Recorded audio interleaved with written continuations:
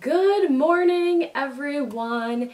It is, let me see, 6:02 in the morning, and I wanted to do a foundation review and a will it stand the test of time review on the new Nars foundation.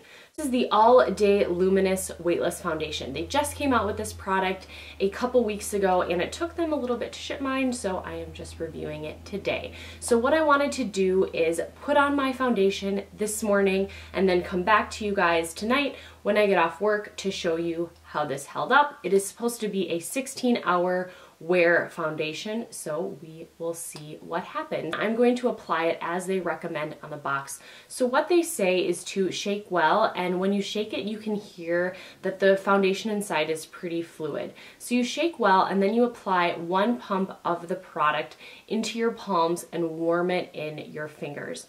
So once you warm it, then you start patting it into the skin, working in the center and then moving outward in sections. So that's what I'm going to do today. And since I literally have never used this before filming this video, I have a brush handy just in case I want to use it. So it's just 1 pump, warm it in the hands, press it into the face. And what I have done so far is I have just washed my face, put on moisturizer, and I have prepped it with these 2 products right here. One is the POREfessional and the other is the Nars Pro Prime Instant Line and Pore Perfector. 1 pump, that's all there is, and I'm going to warm that in my hands and start pressing it into the face.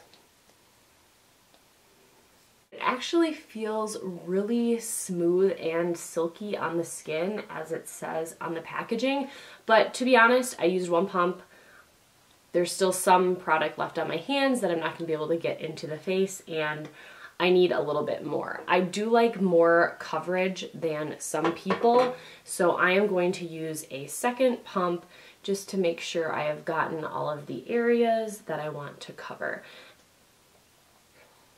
And this does have a really satiny feel to the skin. It almost feels like there might be some silicones in it that really make it glide onto the skin. So now that that's on, I really want to just, I know I'm breaking the rules here, just take my brush and further press it into the skin.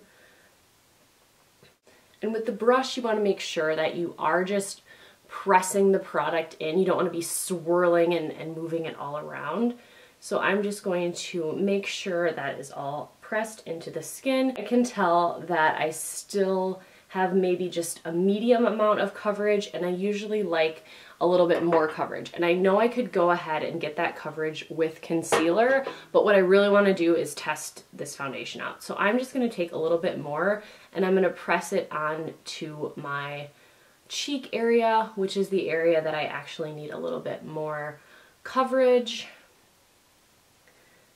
And I think once I do that, I'm going to be happy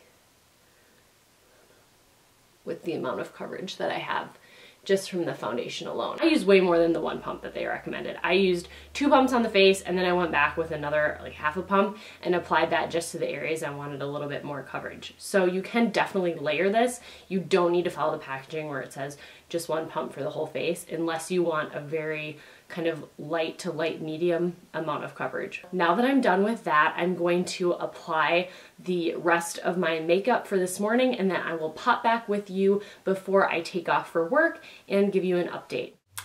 Hi guys, I am back. I have my full face of makeup on and it is 7:10 in the morning. So this foundation has been wearing for about an hour so far.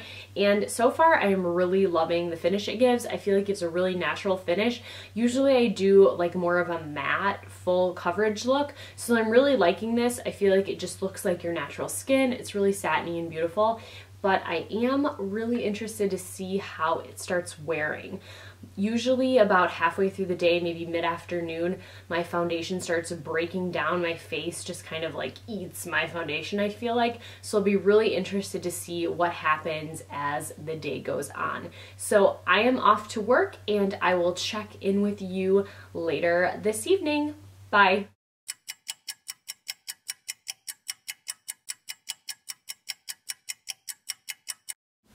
Hi guys! So I am back with my final installment of the Nars All Day Luminous Weightless Foundation review, and as you can see throughout the day I definitely have some oily patches that have formed in my T-zone where I am oily anyway. So I have done no touch-ups and it is 6:16 in the evening and I have worn this for 12 hours now.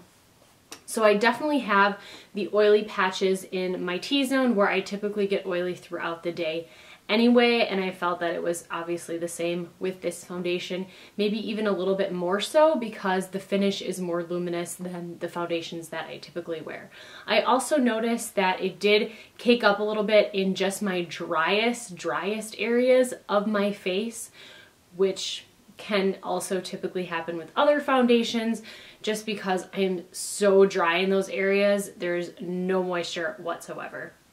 So I definitely think if you have dry skin or normal skin, this foundation would be great. It would wear beautifully for the amount of time they say on the packaging.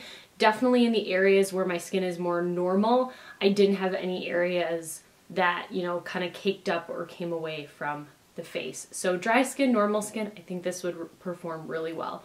For me, since I am definitely oily in the T-zone, I did feel that midway throughout the day I would need a touch-up just down my nose, a little bit on my forehead, and on the tops of my cheeks there where I do get a little bit oilier. However, if you look close up, you see the dewiness, but it doesn't look like the foundation is caking up and slipping around or anything like that. So I did think that the foundation really did perform well. I probably wouldn't choose it if I had to go a full 12 hours looking like I had just applied my foundation. I would choose something else for that, but it applied beautifully. The finish was really nice and it really did last for the majority of the day, and probably just one touch-up would be needed in between, which I am totally used to doing. So I hope you guys enjoyed this review, and please let me know by liking this video or leaving me a comment down below if you liked this type of review where I start off in the morning and then come back and actually tell you how it wore. So I hope you guys enjoyed and I will see you next time. Bye!